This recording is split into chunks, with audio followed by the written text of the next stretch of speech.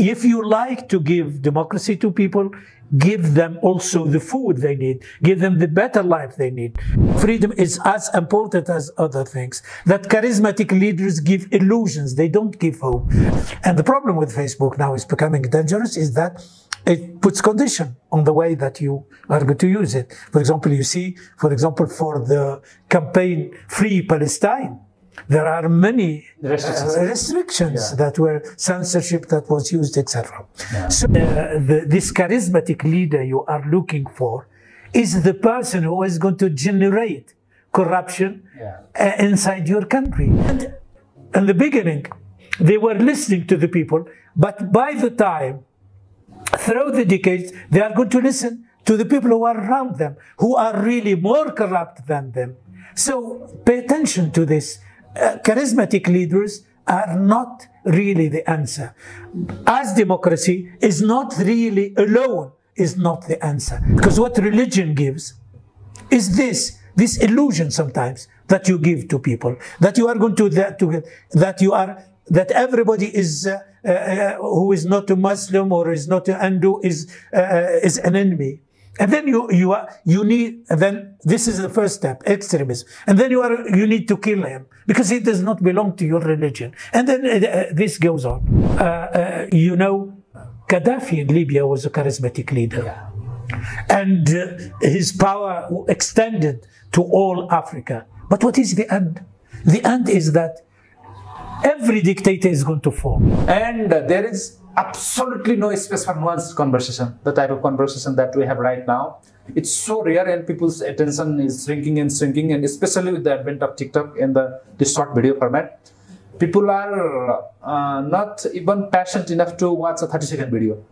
That you teach your child to read a book, to sit, because you cannot concentrate. Your concentration on the video is different from your concentration in a text.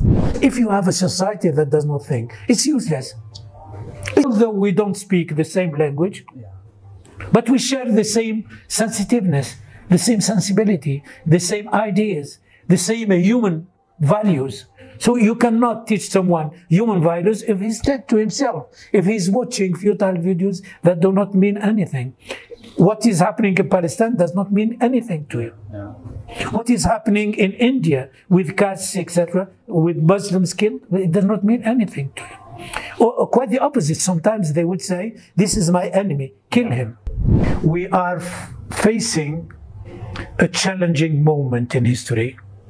Challenging moment with populism, with the globalization, with the disappearance of the middle class, with wars, unjust wars. As I said before, we have to learn from history. If we don't learn from history, then the same mistakes are going to be repeated.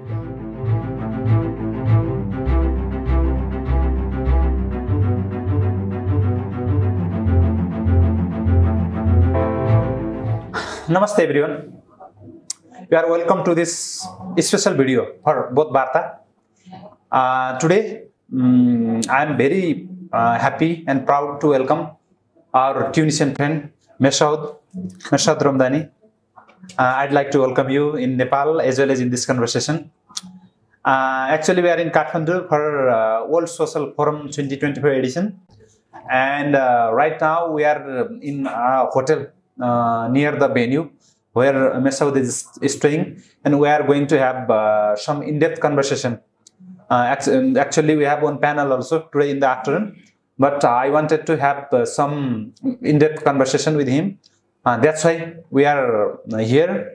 It will be better if he introduces himself. We'll start with the introduction, and then we'll proceed to have a conversation. That will be in reference to all he has done in Tunisia, as well as the things we are going to discuss at World Social Forum. So, Messoud, you are welcome, and please introduce yourself briefly. Thank you so much. I'm really happy to be here. It's my first time in Nepal, and I like the place very much. The people, I think they're very nice wherever you go. This is something I'm proud of and I'm happy of. My name is Messaoud Romdhani. I'm a human rights activist.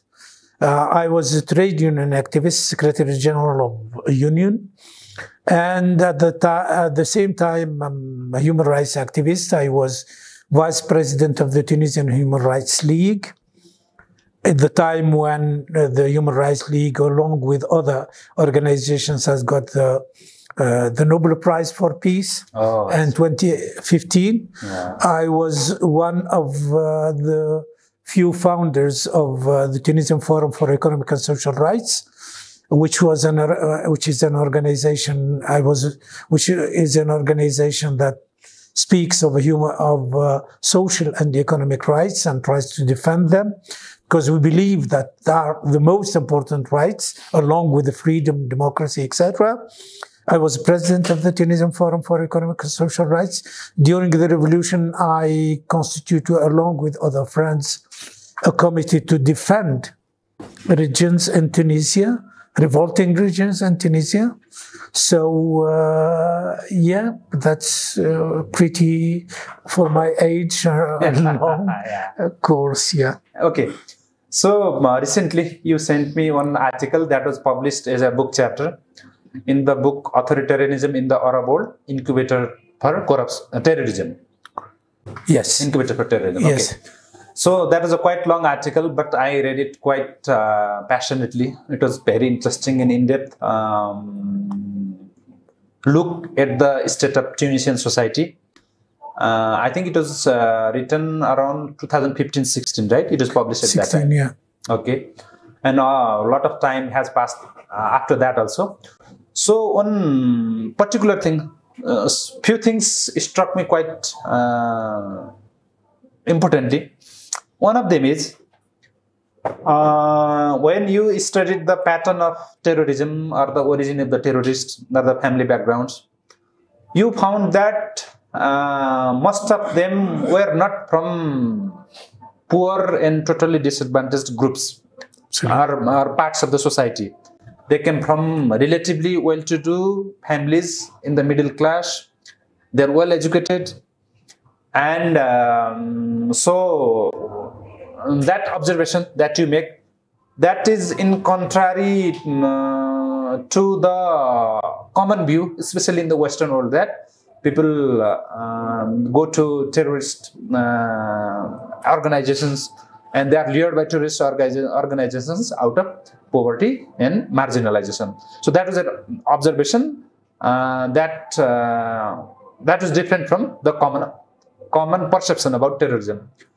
So right now, it's I think it's a global issue about the alienation of the middle class, and middle class not getting its own bargain in different countries, even in the Western countries, and being disaffected. And especially in countries like Tunisia, even in countries like India, in Nepal. So there is some disaffection among the middle class. So that's common, but in Tunisia's case, you have correlated that with the rise of this terrorist threat. So can we talk in some depth about that link between the discontent of the middle class and terrorism? So we'll start the conversation there. Yes, quite exactly. It is that article came after the revolution. Yeah.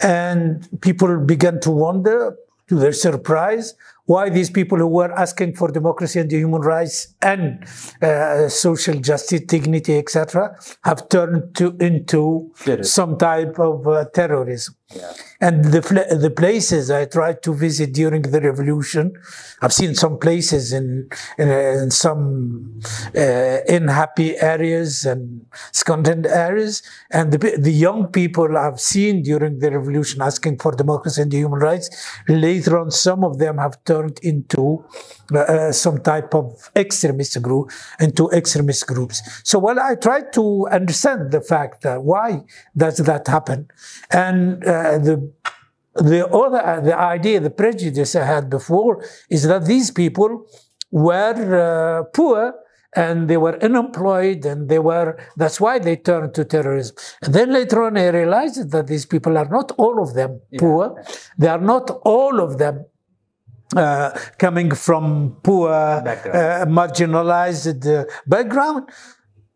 then I began to try to understand the phenomenon because many people believe that marginalized, even Bush himself at a certain time has said that we are going to fight terrorism through hope, meaning giving people hope. But then later on, there were disillusions, and that's why they tried to fight terrorism with arms, etc., and neither worked. Yeah. Either with hope or because the problem. But you're right. I mean, there is some problem with the middle class, and this, I think, it's related to globalization. To we are living in a world that tries to get on, trying to quell totally the middle class. Yeah. You have either a majority of poor or a minority. 1%. 1% that's the aim of globalization.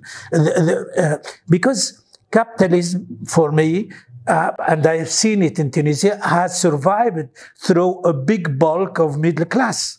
Because that's that middle class that avoids any type of extremism or any type of... it has kept the society a bit in a sort of equilibrium where you have a majority in the middle class.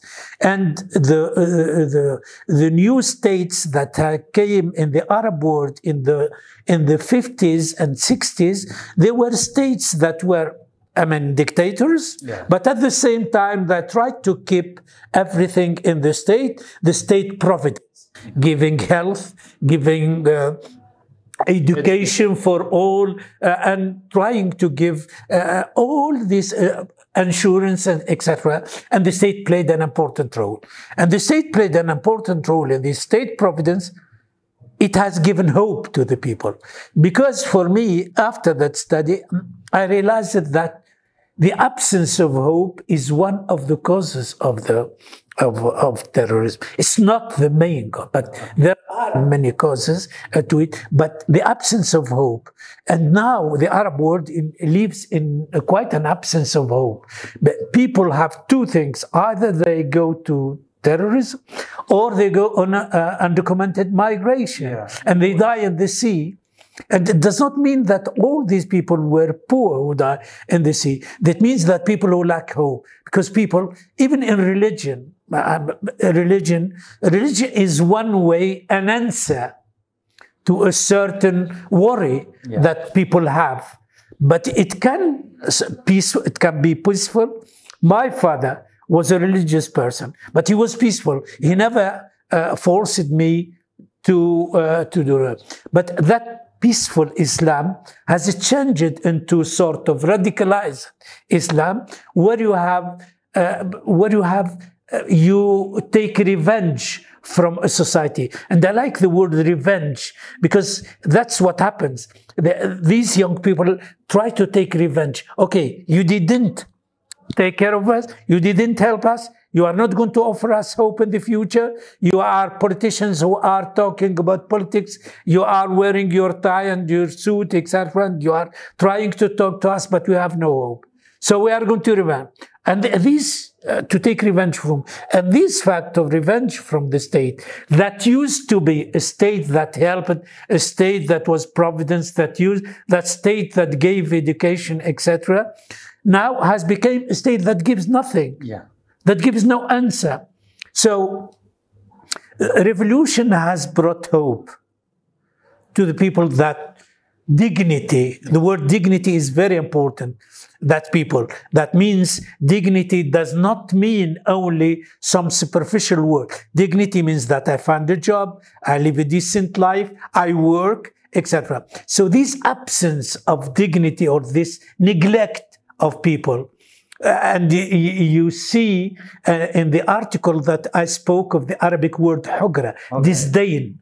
This disdain, people, young people, when I talk to them, because in that article I went to many regions, interior regions where there is a bit of extremism, etc., the word disdain is repeated. Disdain means that you don't pay attention to us, you neglect us. And that feeling, because religion is mainly a feeling, is mainly a feeling. It comes to embrace feelings and give some type of answer, whether you believe it or not, an answer in the other world, or an answer for morals now, etc. But any religion can be extremist. Hinduism can be, Christianism can be, populism now that is rising can be a sort of... so this revenge from society, I found it that this is the most important. A society that disdains young people, that does not pay attention to them, that does not answer their problems, that replaced hope with deception. And okay, we'll come to Hogra and dignity once again, because that's very, very important point that you raised there. Recently, even I made one brief video about Tunisia. I shared it with you also. That I made after I read a series of articles in New York Times about the self-immolations in Tunisia. Unfortunately, in Nepal also we had a couple of incidents like that. And one young man killed himself by burning himself. I think it was around 8 or 9 months ago. And there was a huge wave of youth disappointment. And I could relate that with the state of the young people in Tunisia also. I think that's not the problem even limited to Nepal and Tunisia. Even I was recently reading one newsletter from Dan Wang. He's a China commentator. He writes a very respected newsletter annually about China, and many people rely on him to assess even the investment climate in China. So he's such a reputed person. He writes one long letter, 6,000-7,000 words long, every year. So in the letter he wrote at the end of 2023, he mentions 2 words to explain the psychology of the Chinese youth. Those are tangping. One is tangping and another is run. Are you on run? Run is in English. That's the English term they use while speaking Chinese. They mix that from English. And tangping is the proper Chinese word. That means, I think that means lying down or giving up. Okay? Yeah. So that's the attitude of so many young people in China. Again, China is also suffering from this economic decline and youth unemployment, especially youth unemployment over the past many years. That's why even the youth are disgruntled in a country doing as well as China is doing right now. It's the second biggest economy in the world. Even there, disaffection among the young is quite strong. So let's dwell with this psychology of the young people, where there are very few prospects of moving upwards, and then they have the baggage of expectations from family, from society, that they'll do something great, or at least they'll lead a better life than their parents. That expectation is there.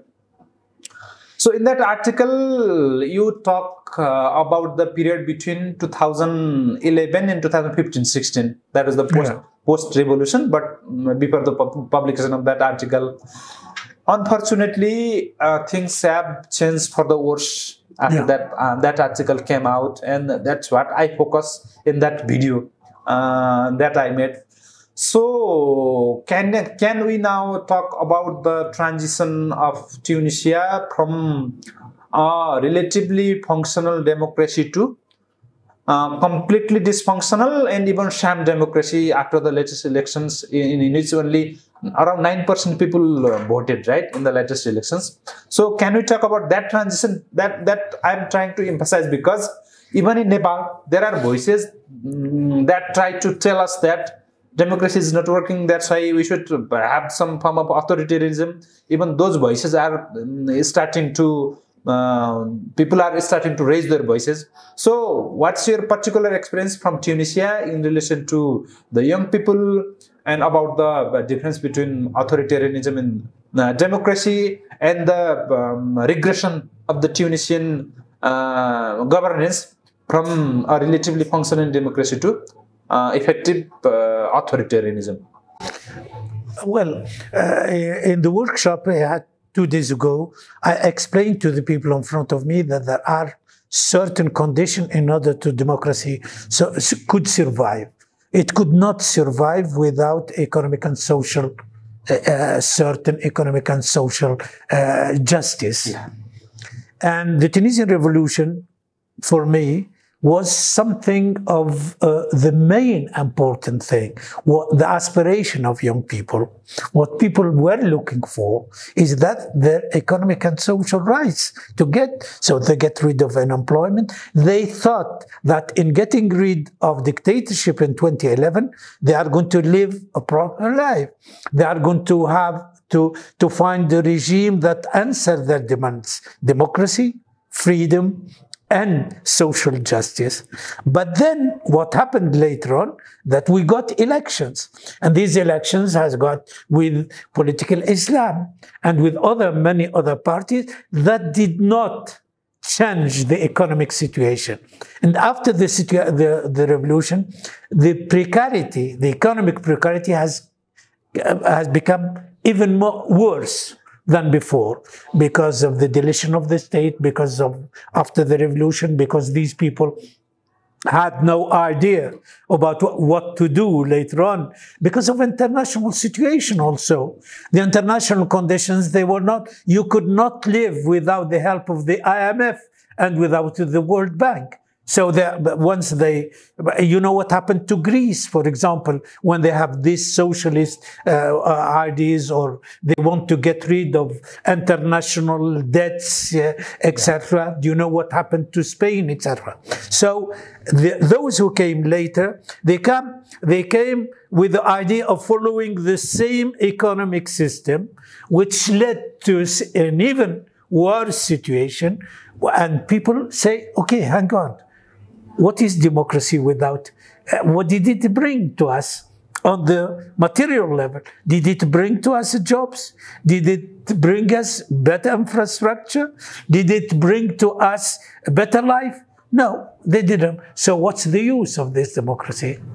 What's the use of freedom if life under dictatorship was better than now?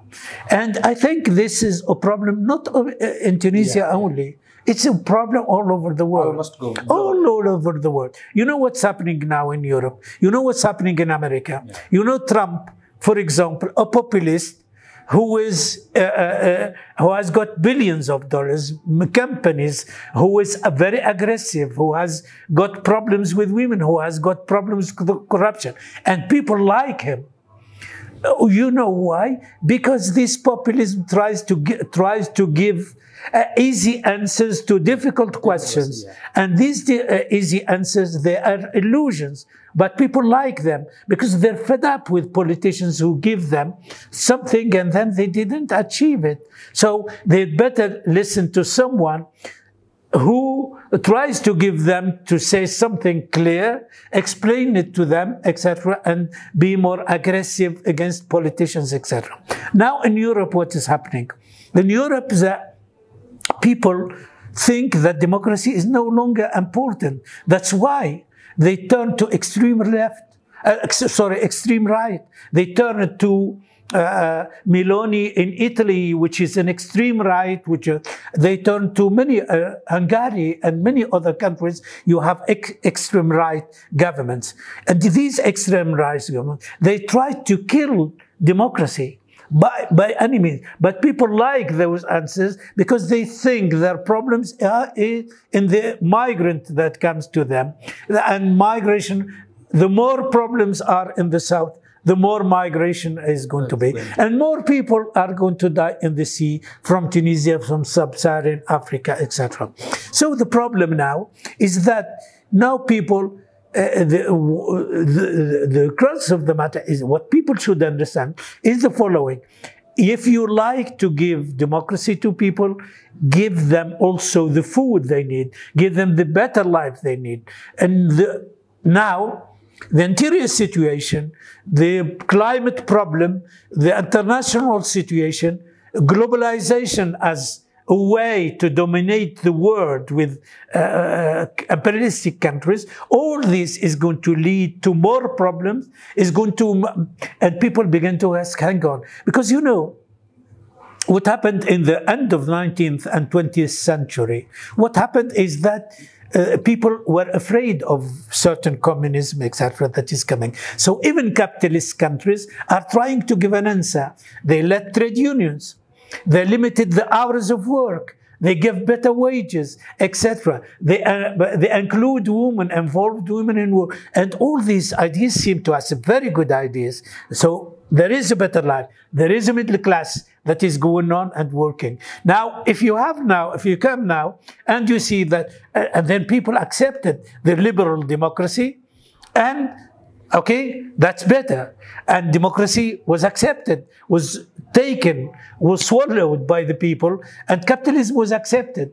In America, they did the New Deal in 2030 and 2030, something 36 or something.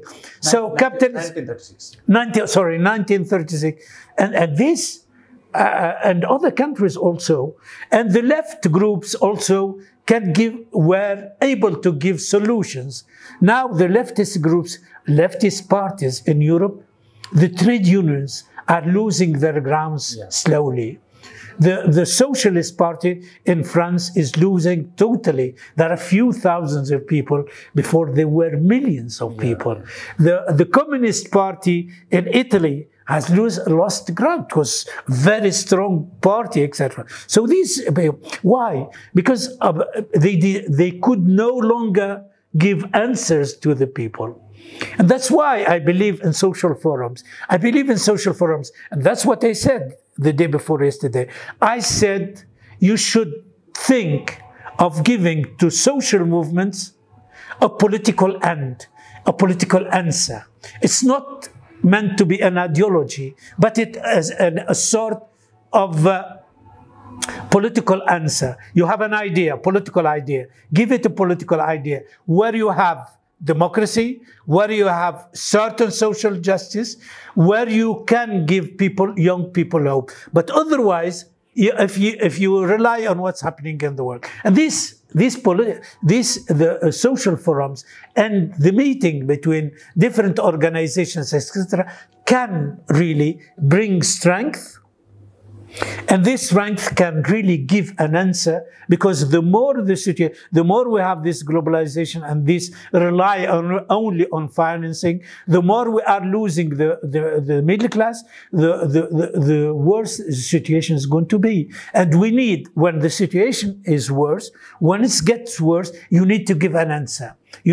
This answer can be terrorism, and this is dangerous. It can be extremism. It is also dangerous. It can be the refusal, the xenophobia, where you refuse all the other people from the outside. But when you give human ideas, when you believe that salvage is general, whether in Nepal or in France or in Tunisia, you can't really give hope to people. And you can get rid of this of terrorism and extremism. But at the same time, you could really face globalization with its financing ideas, because it is something that changed even governments. Governments could not do anything. Now you establish communist state or the socialist or whatever, but then you rely on the outside world. You cannot, in Nepal, exclude your relationship with India, with China, etc. So you need, in order to have a strong background, you need, and where you could put your feet on strongly, you need to believe in humanity in general. Okay, we'll talk about this global aspect of this later on. Right now, can we once again elaborate about this democratic regression in Tunisia, and what that has brought about over the past 1 or 2 years? So, can you compare the time right now with the euphoria that was in 2011? So, what has changed over this decade? So, what's the exact mood of the people, of the youth, young people in Tunisia? I'm asking this question because I was watching that video of one journalist who had recorded one brief video before burning himself. So he was from some inside area of Tunisia. Yeah, I've seen that. Okay, yeah. okay. Kasserine, yeah. He talks about, maybe he's from that region. No, he's from Kasserine, yeah. Okay. So that's quite heartbreaking. So how much representative is that? How many young people in Tunisia are that desperate? Or do you see any improvements over the past few months or few years? So what's the latest situation in Tunisia? Then we'll move to the global stage. The situation, well, 3 periods. Okay. The first period is the hope, the euphoria. Nobody believed that such a regime or repressive regime that existed, that relied on security forces, is going to go away so simply because people were relied together. So that's the euphoria. That's the hope. Yeah. But then later on, quickly, that hope has gone away. That's what I said, that democracy was not... We had transparent elections. We had a committee for the election that made every election transparent for the first time in the history of Tunisia.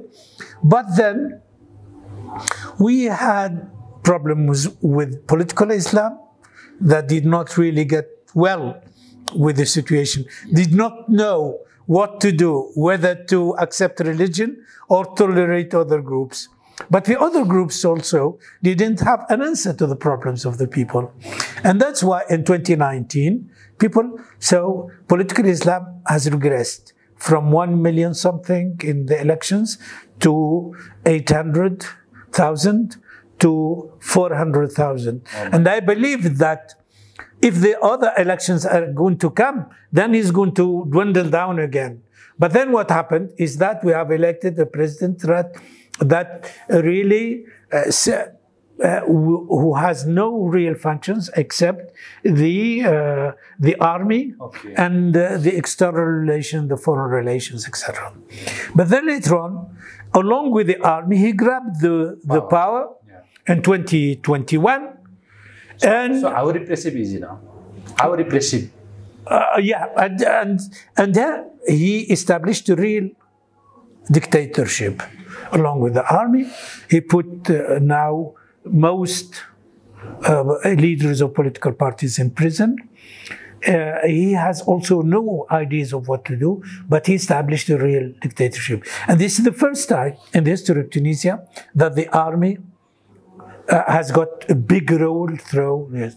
Before the army intervened, but always they go back to their places, and now the army has got a role. Oh. And this is dangerous for the future of Tunisia. So with the help of the army, with the help of security forces, they are establishing a real dictatorship. Okay. And this real dictatorship is who didn't come from any political party, that really, somewhat like Trump, it's a bit this symbol of somebody who says, okay, now we don't like political parties, we don't like the elites. And people say, yes, they were fed up with these elites, were fed up with political parties who talk all day, but they didn't answer.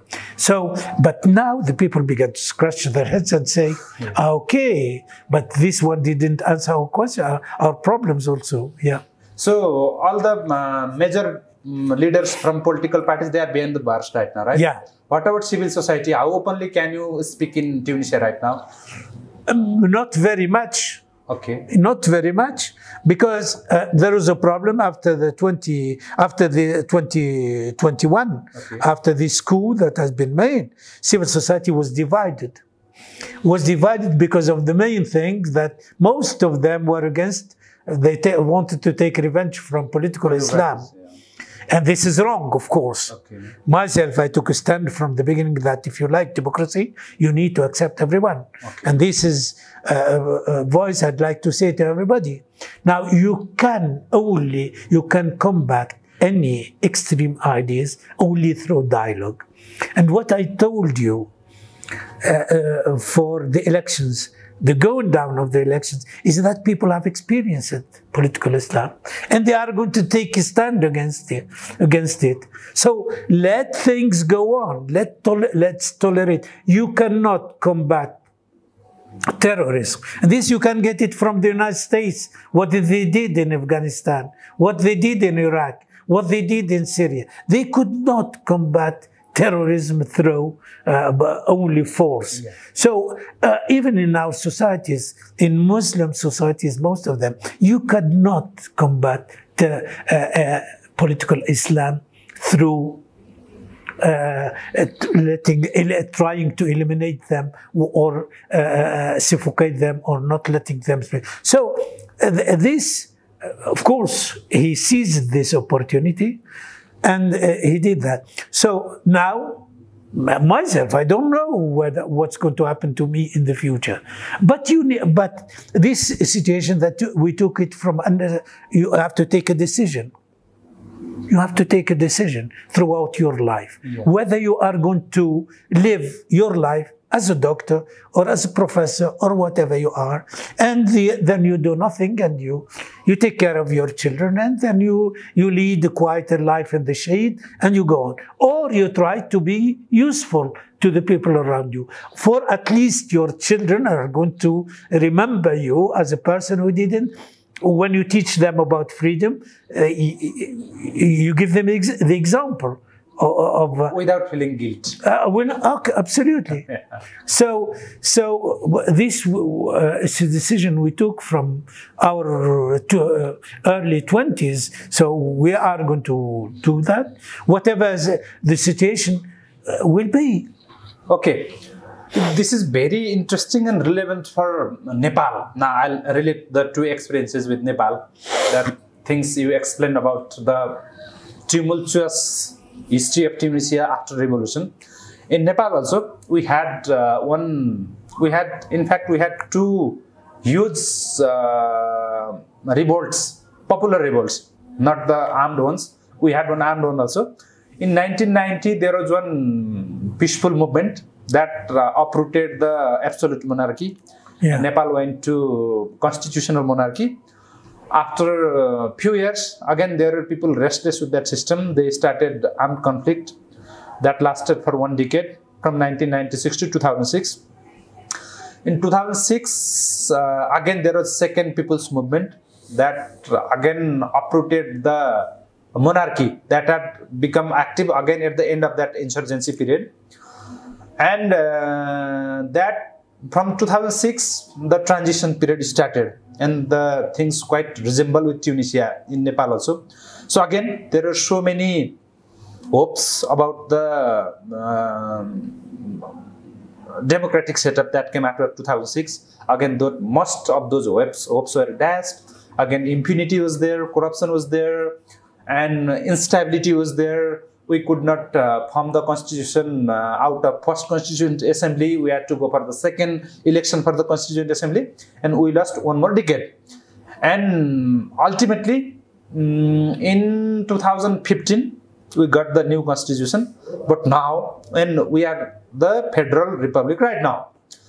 But now we have been in this setup for some 7 and 8 years. And now some people think so and are propagating the idea that we'll be better off without democracy. And even those people who don't reject democracy outright, they are saying that these political parties are useless. That's why we should go for apolitical leaders. Interestingly, in the latest round of elections, 3 of Nepal's major cities, independent candidates won the posts of mayor, the city leaders. And one experiment is ongoing, and many people in Nepal, not only in those 3 cities, they think that the solution now is some charismatic, quote-unquote, apolitical, outside the political elites. So we need that kind of leader. So there is that widespread belief. And the another side of this political spectrum, some other people, they are right now saying that we have been unstable because we lost the anchor of monarchy, of the religion. That's why we should go back to the era where Nepal used to be an Hindu Rashtra, in which the state religion was Hindu religion. So that lasted until 2006. Before 2006, Nepal was Hindu Adhiraja, Hindu kingdom. Okay, so some people want us to go back to that period. That's why there is so much confusion in Nepal right now, and even the political leaders are confused. That's the main part. And we in the civil society have the job of educating both the people as well as the political leaders and pressurizing them to move in the right direction. That's why I was trying to have this conversation yesterday. As I mentioned to you earlier, I talked to Harshmander, the activist from India, activist and journalist from India, and I was trying to gain insight from the Indian experience also. And now your experience right now, you said about the so-called apolitical nature of the person who grabbed power in Tunisia. He came there, and after coming that, all the problems of Tunisia, as I see it, he tried to shoot the messenger so that the message will not be delivered, right? He's trying to repress, he's bringing army to the roads, he's trying to repress the voices of the people so that he'll look good. That's, at the end of the day, that's how the dictatorships work everywhere. So that thing is there, and I think that's usually relatable to us in Nepal. And I hope people in Nepal will benefit from the experience of Tunisia. And my belief is that it's always great to learn from other people's mistakes, other countries' mistakes, other societies' mistakes, so that we can avoid making them. That's one aspect. Now let's talk about something more global, or something of more global dimension. As you must have noticed, and we talked about earlier before starting this interview also, the fate of Alexei Navalny. He seems to have been killed quite brutally, cruelly, in a penal colony somewhere in the Arctic or somewhere inside the Russia. So again, I was talking about this insecurity of the authoritarian regimes with the Arsha also yesterday. In India also, the creeping authoritarian government. So in many countries in the world right now, we are seeing the elected autocracies, right? People who come to power through relatively valid elections, but then after getting power, they go on to subvert democracy. That's the situation of India right now. And I was giving an example, and I think that's quite useful here also. So in India, there is one political prisoner. I think he was 80 plus, octogenarian, old man, who spent his whole life for the upliftment of the tribal people in some of the most disadvantaged areas in India. So somehow the Indian state could not tolerate him, and then they accused him of subverting the state, just like they do in China and Russia, and they jailed him. And he had one condition called Parkinson's disease, in which there are terrible tremors. You cannot even hold the glass to drink water. His conditions deteriorated, and inside the jail he could not drink water. That's why he asked for a straw, simple straw, to drink water. But the jail authorities are so disempowered. They could not even make a decision to provide the old man with a straw. Apparently, they had to get the permission from higher up. Maybe, I don't know if that is the Prime Minister or Home Minister. That poor old man, he didn't get that straw for months, and he struggled with drinking water. And even that news came out in media also. People made video, people asked questions. Even then, state was so insensitive, brutal, and at the same time insecure. I think it is so insecure that they are trying to teach lesson also, but they are insecure also, because anyone who speaks against the establishment, they think that poses threat to the entire country. That's the narrative they have made. And as we see globally, including in the United States, where Trump is trying to make a comeback, we see this dynamics in which the state, the people in power, they are gathering more and more power, and they are disempowering people, and they are getting increasingly intolerant towards dissent of any form. And things are deteriorating also because of the media and communication ecosystem that we have, especially with the social media and the weaponization of social media and the trolls that the state and the powers can employ. That is making the life even more difficult for activists and civil society everywhere. Again, there are so many tragic examples in India. So, how do you see this ecosystem of power, of media, of the atrophy of the conventional media, of the rise of the social media? So, how do you see the people like us navigating this in the coming days? So, how do we increase our voice, and how do we make it more effective? So what is your thought on this part? Well, I mean, let's say that that anything that is the new technology, it can be used like science in the positive or in the negative way, depending on how many people are able to use it, the way you are going to use it, for which benefit you are going to use it.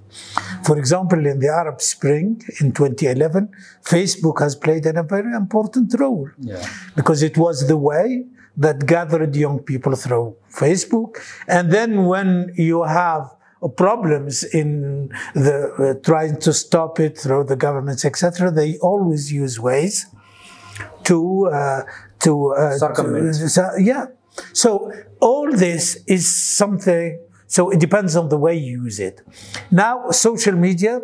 The problem with social media is that, and all social media, in fact, that they can be used by those who have the money, like Musk and everybody else. I mean, so all these people can be used. And the problem with Facebook now is becoming dangerous is that it puts condition on the way that you are going to use it. For example, you see, for example, for the campaign Free Palestine, there are many restrictions that were censorship that was used, etc. So I think that, first of all, civil society has played an important role during the Arab Spring, and I think that it was something very great, but we need political parties. We need political parties. But these political parties, the problem with political parties is that they are not able to give a concrete answer to the problems of people. You need to give, we talked about terrorism and the deception of people. So you need to give hope to people. Those who were in Syria and Iraq, they like to die because they don't have any hope. The self-immolation of Bouazizi in Sidi Bouzid in Tunisia, because he doesn't have a hope, because he was prevented from doing a job from which to eat by the government. So he took revenge by his body, through his body. So what is the answer? Not only Bouazizi, there were many young people who were immolated from them. Now, what you need as political party is to give these people real hope, to say that you are going to, this is our answer to your problems. And the first thing that you give them is that this charismatic leader you are looking for is the person who is going to generate corruption inside your country. Because why charismatic leader? In the history of Tunisia, the history of Egypt, the history of Syria, the history of the Arab world, which I studied very well, these people, these dictators, they gave hope. They say, okay, shut up, we are going to give you food, we are going to give you jobs, etc. But in the long run, what happened is that they made up around them people who were corrupt and who applauded them, and then they continued the corruption. And in the beginning, they were listening to the people, but by the time, through the decades, they are going to listen to the people who are around them, who are really more corrupt than them. So pay attention to this. Charismatic leaders are not really the answer. As democracy is not really alone, is not the answer. Democracy should have something else. People need freedom. They need to have freedom. They need to live freely. But at the same time, you need to give them to answer, because freedom without their food, their everyday, is not. So you need to explain to them that freedom is as important as other things. That charismatic leaders give illusions, they don't give hope. That in the long run, they are going to be the most corrupt people, because they are going to have around them corrupt people who are going to benefit from this charisma. And then they are going to quell every opposition to them, and every person who is going to speak of corruption. And then you are going to construct a sort of megalomania inside the person, to say that I am the leader. You don't have to speak. I am the country. I am the country. Yeah. Okay? And then look, even in the family, you don't need a father who doesn't listen to his children. You don't need a mother who doesn't really to impose his ideas. Because if you impose your ideas, you find somebody else who give to your children ideas, etc. So now, the book I talked to you about, that Arab authoritarianism is the incubator of terrorism, because you don't let anybody else to speak. Yeah. And when I spoke from my experience in Tunisia, in Algeria, in all other countries. What happens is that you suppress any opposition, and then you find these people, these young people, they didn't start in 2011. They started from the war in Afghanistan, the war in other places, in Iraq in 2003 when Americans came. So these young people, since they don't afford to them tolerance, talking, communication. Because from the experience, once again, when you speak to these people, when you communicate with these people, when you listen to these people, you can have ideas, and you can convince them. Because otherwise, everybody is going to stick to his shell, and then you are going to have young people who really don't accept you and don't accept freedom. So freedom is necessary. Tolerance is necessary. You need to tolerate even people who you don't agree with. And then at the same time, you need to give real, concrete answers, real hope to these people. Because what religion gives is this illusion sometimes that you give to people, that you are going to that everybody is who is not a Muslim or is not a Hindu is an enemy. And then then this is the first step, extremism. And then you need to kill him because he does not belong to your religion. And then this goes on.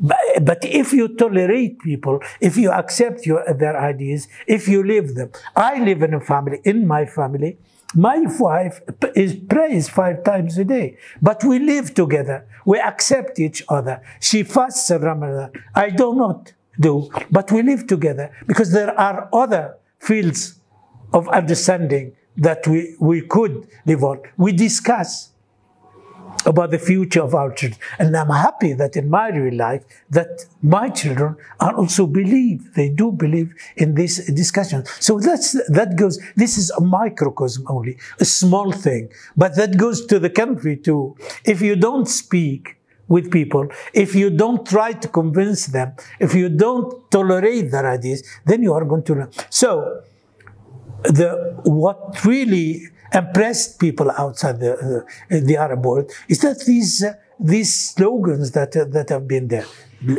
freedom, liberty, democracy, and social justice. But in fact, social justice comes first. That's why they believe in charismatic leaders. But charismatic leaders are not the answer. But the answer is what? Is that those leaders who have got parties give some type of answer to the people. They say to them, they discuss with them.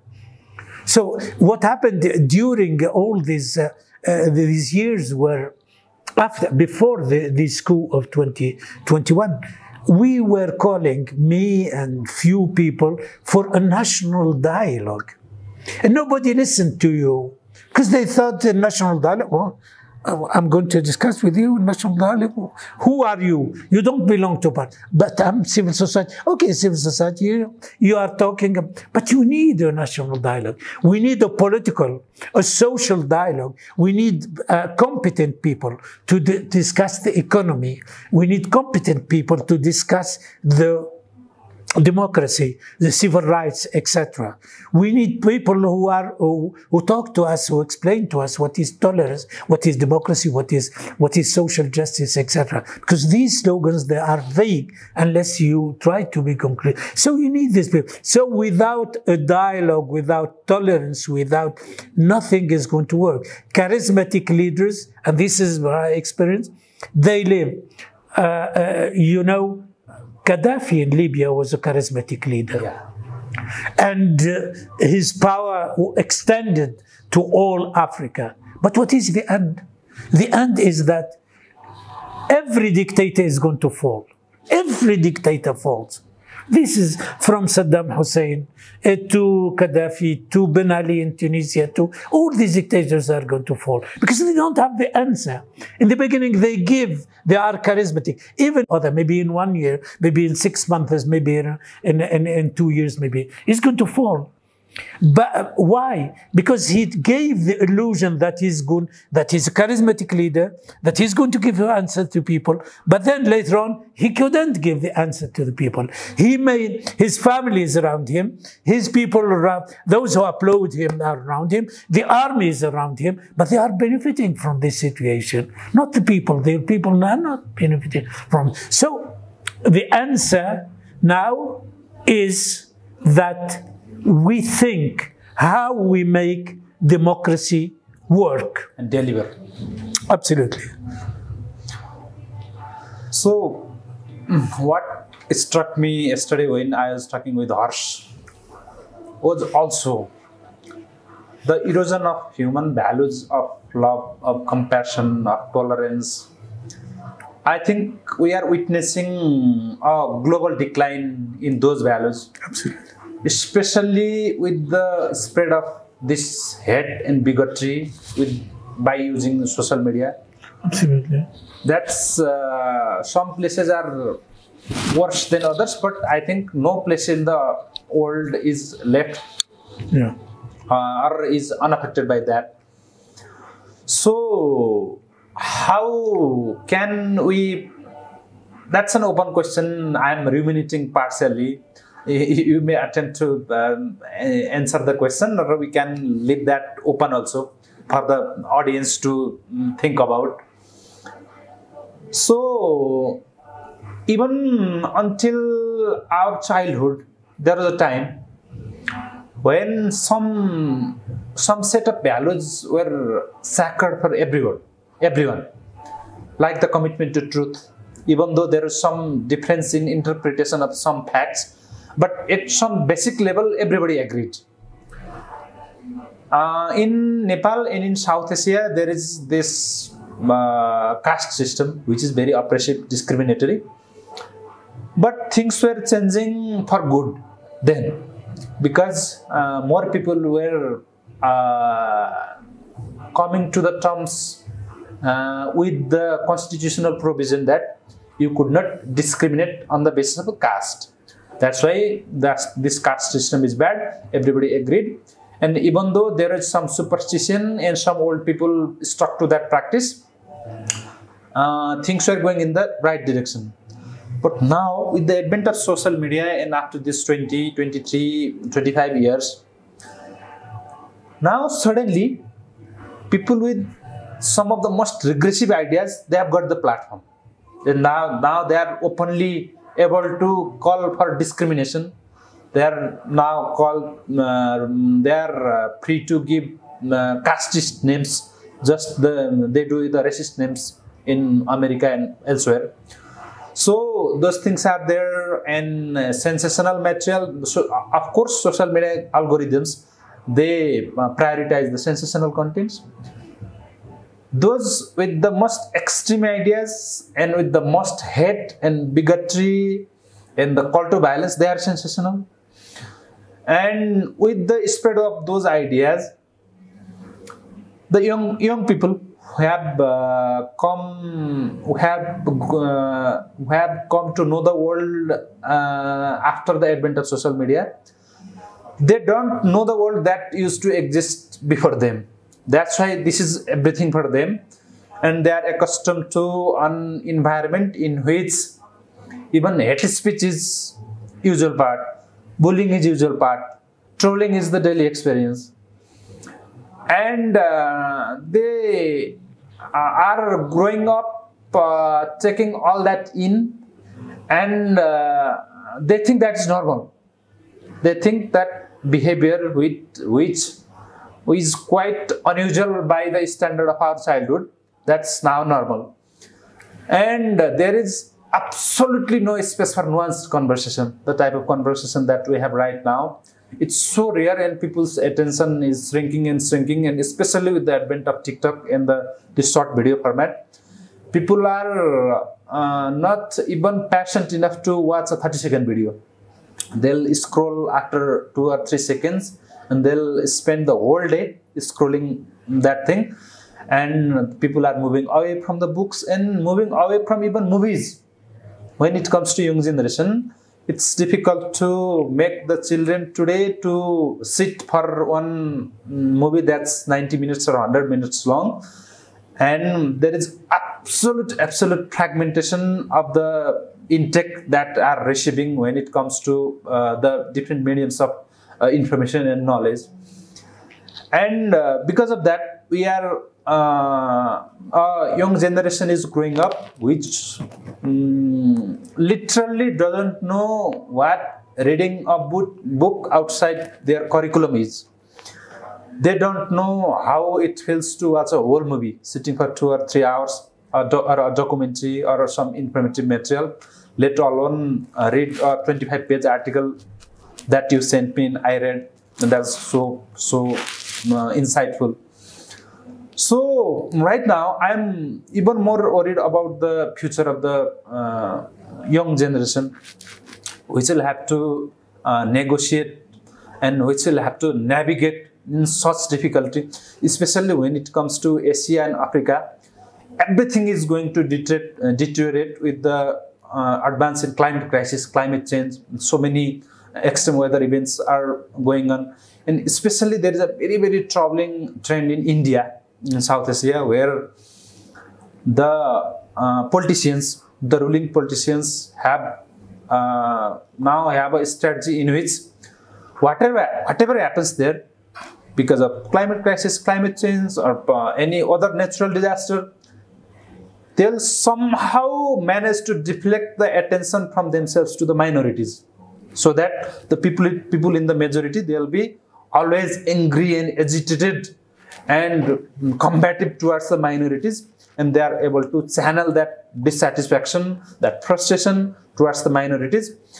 And the situation is being very difficult, even materially, emotionally, and in every way for the minorities. And that's especially true for India. And even in Nepal, some early troubling signs are there.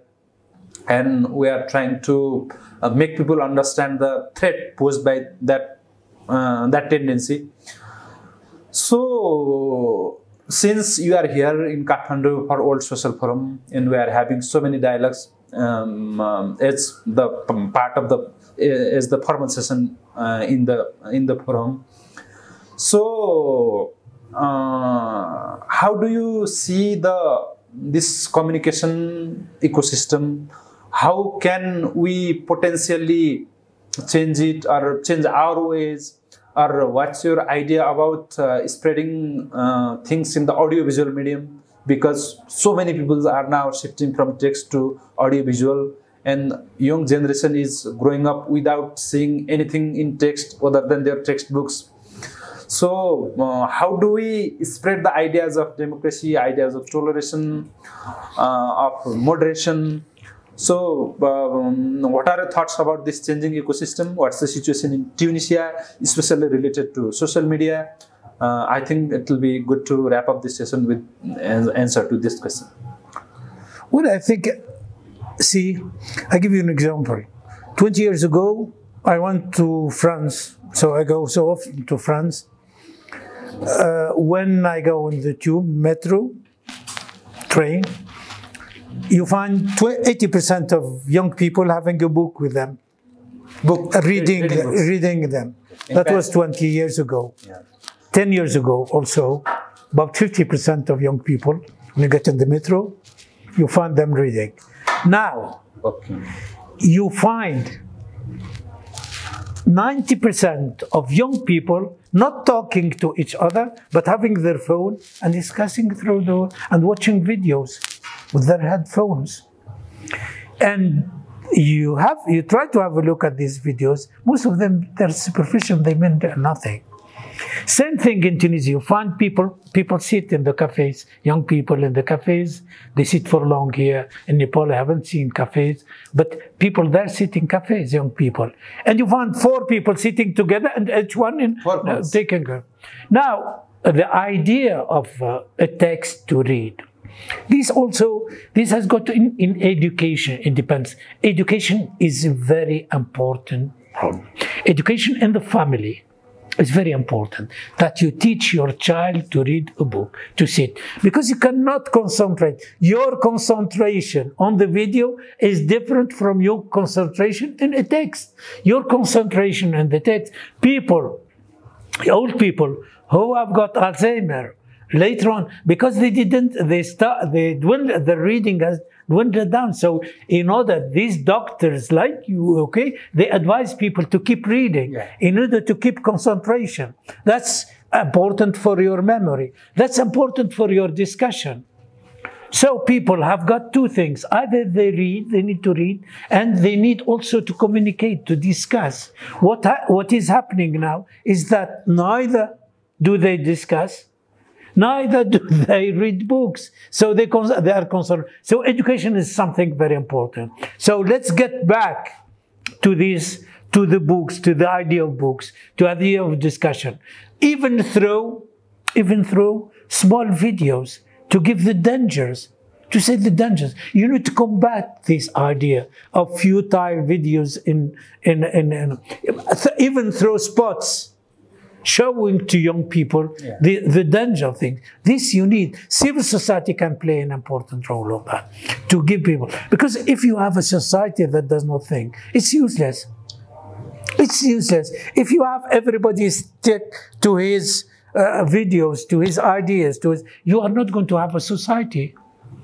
What is the role of civil society? Is to believe that humanity, that people in a country or people in other countries, what's the idea of social forums? That although we don't speak the same language, but we share the same sensitiveness, the same sensibility, the same ideas, the same human values. So you cannot teach someone human values if he's dead to himself, if he's watching futile videos that do not mean anything. What is happening in Palestine does not mean anything to him.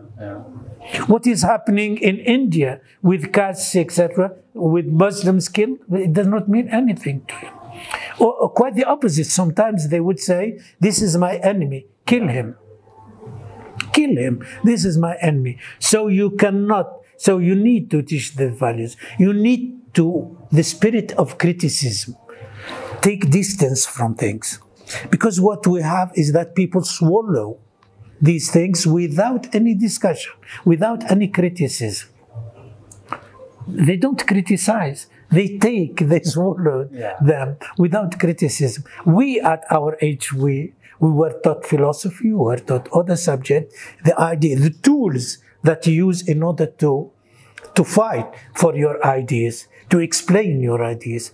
But now, if this is part of the problems of terrorism, it is that preachers, those who predicate them, those who teach them, you can find a doctor, an engineer, whatever, is taught by somebody who has no education. Because he told him that Quran has taught us this, etc. And he has no tools. Because there are many people like me and you, etc., who don't have an idea outside their speciality. Outside their specialty. I'm sure that you have seen doctors that do not care about what's happening. They're good doctors, but they're human. They have got values, but they don't care what is happening outside their world. We need to have people that have many ideas inside their work, but many insights outside them. They believe, they should believe, not only on their well-being, but on the well-being of other people. The people who believe that their well-being is not going to be perpetuated, is not going to go on without the perpetration of. We have in Tunisia people who do not care about whether we have political prisoners or not, whether these political prisoners have lost their jobs, whether they are tortured, whether their families, the feelings of their families. You need to feel this. You need to. That's a human being. So a human being is not a person who looks at a video and accepts what he says of it. And a human is a person who criticizes, who takes distance from things, who thinks that the values of that people in general share the values, whether they are in this caste or the other caste, whether they are in this religion and the other religion. And as I said, education plays an important role. Education from the family, education from school, and education from society. Okay. So we have touched upon many issues, and now it's time to wrap up. And I think it will be good if you have any suggestions to make. As I compared with compared the experience of Nepal and Tunisia. So anything you would like to say to political parties in Nepal, to civil society, or any specific suggestions that you have, then we'll conclude. Yeah, I think the experience of the Arab world and the experience of Tunisia gives us both hope and challenges. Yeah. And as I said before, we have to learn from history. If we don't learn from history, then the same mistakes are going to be repeated. Yeah.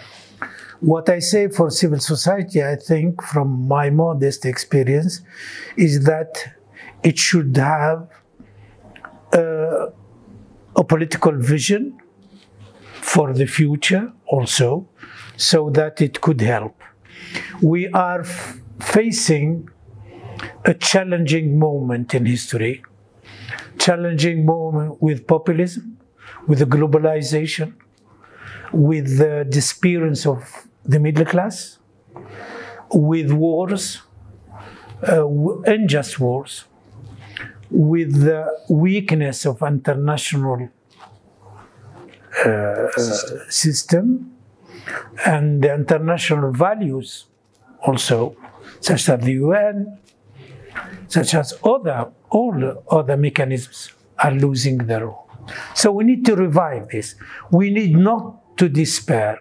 We need to keep hope. Hope is going to give us tools to face all these challenges. Political parties, they need not only to work for their ideas, but to listen to people, to convince them, to speak to them, and also to work hand in hand with civil society for the better of the situation. Tolerance is important. So we need to challenge what is now, all the evils that exist now, intolerance, castes, migration, and disdain of migration. We need to listen to young people, to their problems. We need not to refuse them, to refuse their ideas, to listen to them. And we need an education, whether at school or outside school, that teach us that human values cannot be divided, are indivisible, whether in Nepal or in Tunisia or in India, everywhere.